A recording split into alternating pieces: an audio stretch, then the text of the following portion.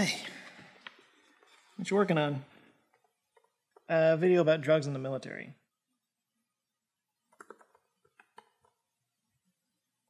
What? On July 4th. Yeah? Just so I'm clear, you want to not only guarantee that this video is going to be demonetized by talking about drugs, you want to talk about the military using drugs on July 4th. I mean, it's not Memorial Day. Oh, God, what do we do for Memorial Day? Oh, it was the one about why all soldiers go to hell because they're murderers? What? I'm kidding. Of course it wasn't about that. We never do a video like that on this channel. Shh. You know we never make a video like that. Do you even watch this channel? I don't know. We've gotten pretty dark lately. No, it was the lightning round video about the Lunar Crew Dragon. Oh, yeah, that's not bad. It's interesting. Maybe it won't get demonetized. I did a video one time about oxytocin, the cuddle hormone, and I titled it, "Is Love Just a Drug?" Demonetized. Yikes. Well, thank God for our sponsors. Yes.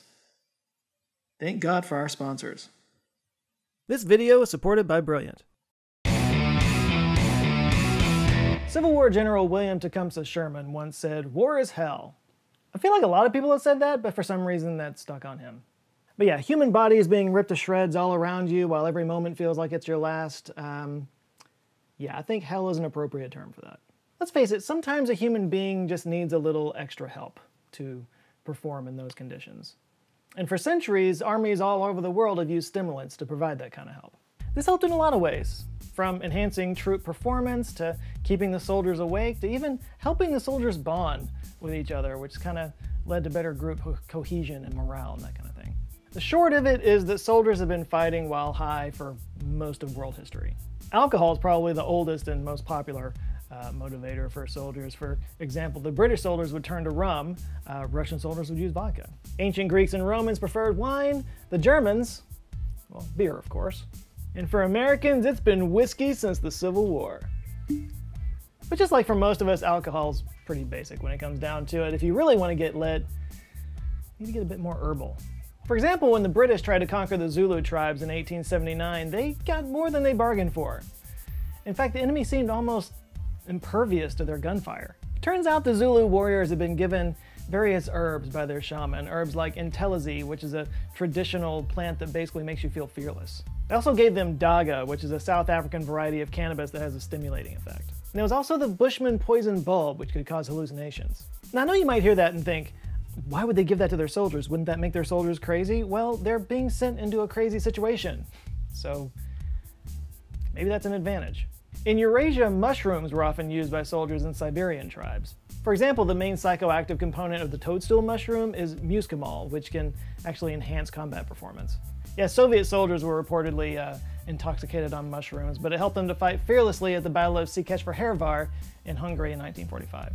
During World War I, French and German pilots and Canadian soldiers were known to use cocaine. London pharmacists even sold medical kits that contained cocaine and heroin. They were advertised as useful presents for friends at the front, and women would buy them and send them to the soldiers. To be fair, they gave cocaine and heroin to kids back then too, so. But next up was World War II, and this war was all about the amphetamines. The Nazis especially conducted just systematic military doping with an early version of crystal meth called Pervitin. The drug would apparently increase alertness, energize the body, reduce fatigue, and boost confidence. Troops were issued around 35 million pills during the peak of the Blitzkrieg in spring of 1940. Some soldiers even took up to 4 pills a day. It's believed that between 1939 and 1945, the German military took about 200 million meth pills. Seriously, the Nazis were just meth heads. So, how do you beat an army of meth heads? With your own meth heads.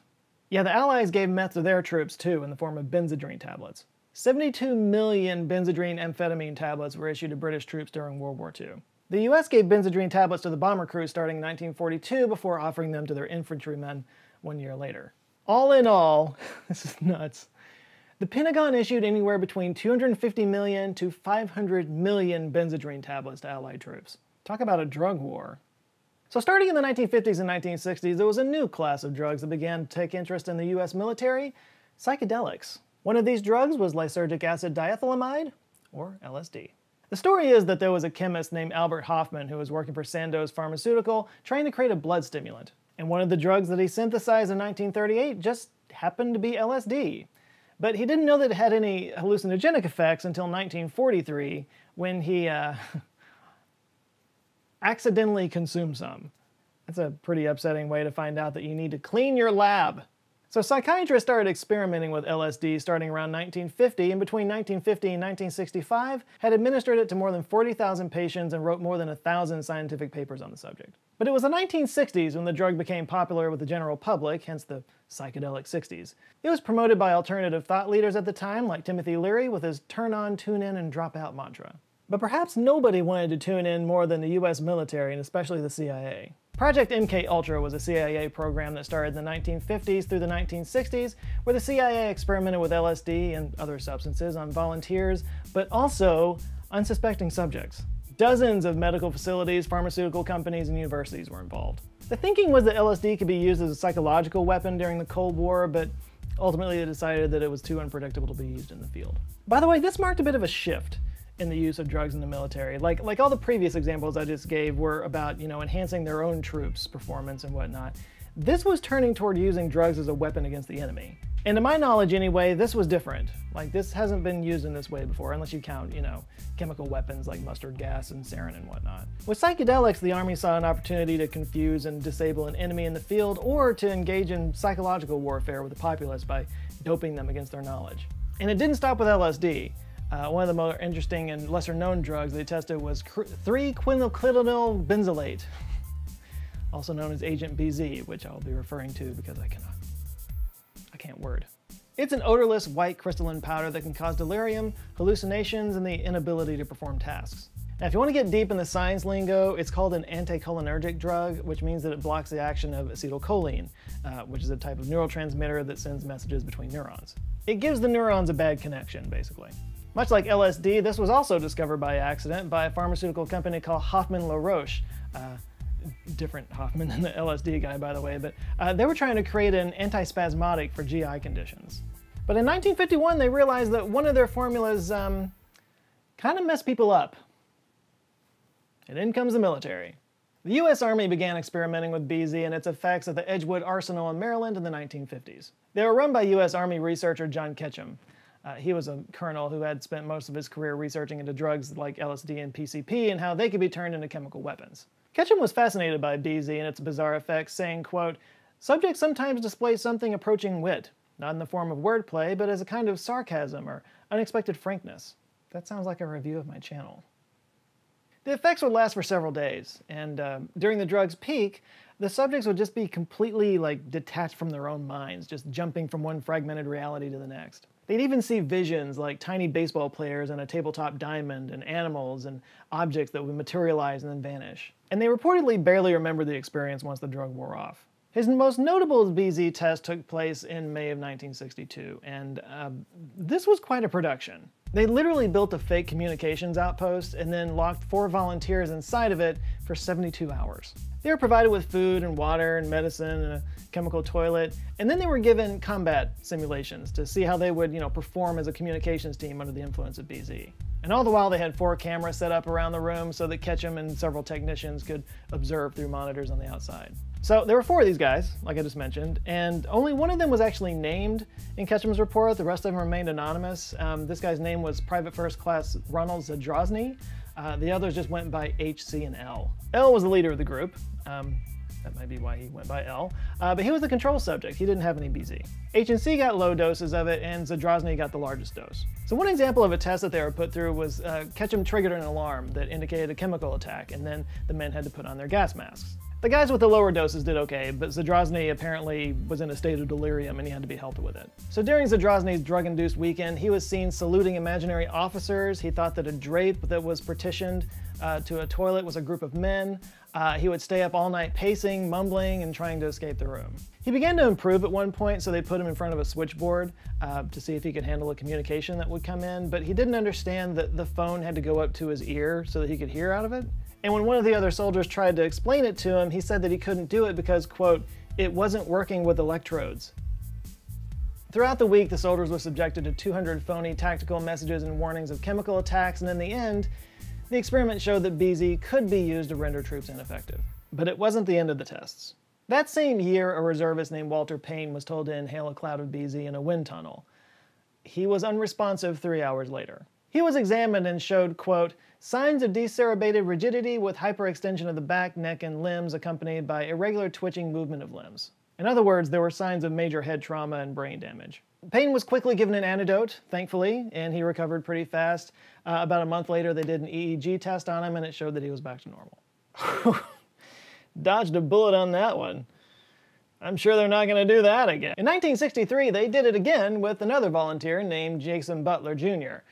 This time they had him breathe in the BZ in a wind tunnel, and he immediately went into critical condition. His head shook spastically, his body temperature peaked at 39.8 degrees Celsius, that's 103.6 degrees Fahrenheit. He was given an antidote and sponged with water to cool him down. The doctors then released him after about 6 days, saying that he looked normal, and they vowed they would never, ever, ever, ever do that again. Another test a year later tried to see if they could incapacitate a group of soldiers with a cloud of BZ in the field. This was called Project DORK for some reason. What do they look like, Jimmy? Dorks. They look like a couple of dorks. Ha ha ha, you're closed, motherfucker. This one is kind of hilarious. It kind of turns into a Marx Brothers routine. So they had trouble getting the cloud to stick to the ground, like long enough for the soldiers to inhale it, right? So because it just kind of dispersed in the wind. So first they tried doing it at a specific time in the morning when the air and the temperature differences were just right to prevent it from drifting away. That didn't work. So then they resorted to having 8 soldiers running in place on the back of a moving vehicle that moved along with the cloud. So they could breathe in as much of it as possible. And it still didn't work. So yeah, seeing as how they didn't think they would be able to get an enemy group of soldiers to agree to drive along with a cloud of poison gas while their soldiers breathed in as much of it as possible, they had to abandon the idea and admit that it just wasn't going to work. The BZ test officially ended in the early 1970s, but there were some rumors that went around that they actually tested them on US soldiers in Vietnam. The ending of the movie Jacob's Ladder kind of refers to this, but in the movie, BZ kind of turns everybody into violent, aggressive animals, which is not at all what the experiments reported, so, you know, it's probably just some Hollywood fantasy. But unfortunately for many of the volunteers in these experiments, the effects of these drugs did change them going forward. The Army published a study in 1980 that showed that 16% of volunteers who took LSD suffered psychological symptoms like depression, flashbacks, and suicidal ideation later in their lives. Another study showed that many of the subjects had been hospitalized for nervous system disorders. And tragically, in 1995, Ronald Zadrozny killed his third wife and then himself. Although his ex-wife claimed that he never seemed to be bothered by any of the BZ experiments.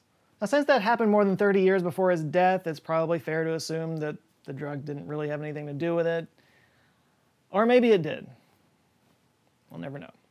Now, believe it or not, military experiments with psychedelic drugs are still continuing to this day, but for a very different reason. Psychedelics have been shown to be useful in therapeutic settings, and now they're being studied to help with soldiers and veterans to treat anxiety, depression, and substance abuse. In 2020, the Defense Advanced Research Projects Agency, better known as DARPA, funded a $27 million project to create new medicines for this purpose. DARPA's announcement didn't specifically mention psychedelics, but it did refer to, quote, certain Schedule I controlled drugs that engage serotonin receptors and that have, quote, significant side effects, including hallucination. Psychedelic drugs tend to sort of create a state of plasticity in the brain that makes it easier for people to rewire their neuronal circuits and learn new behaviors.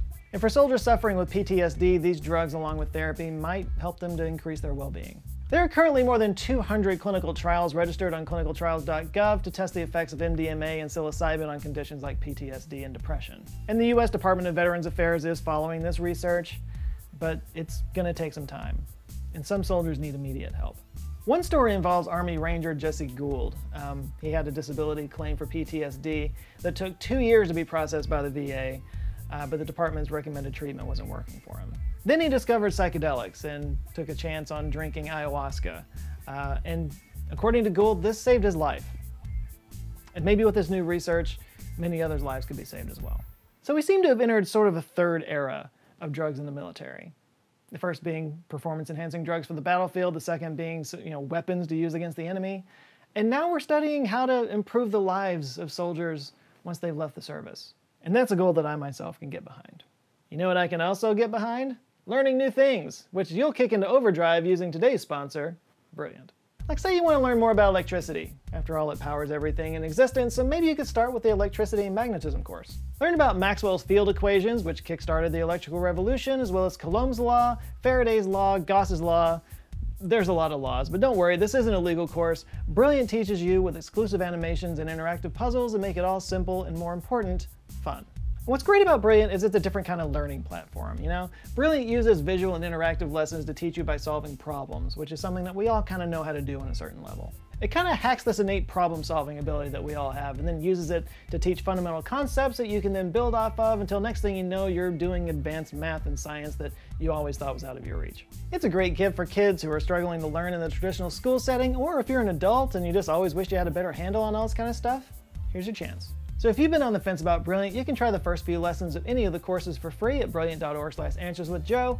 And if you try it and you want to know more, you can sign up for the premium subscription and get 20% off. This does only apply to the first 200 people who sign up, so get at it. Get on out, get! Once again, that's brilliant.org/answerswithjoe, links down in the description.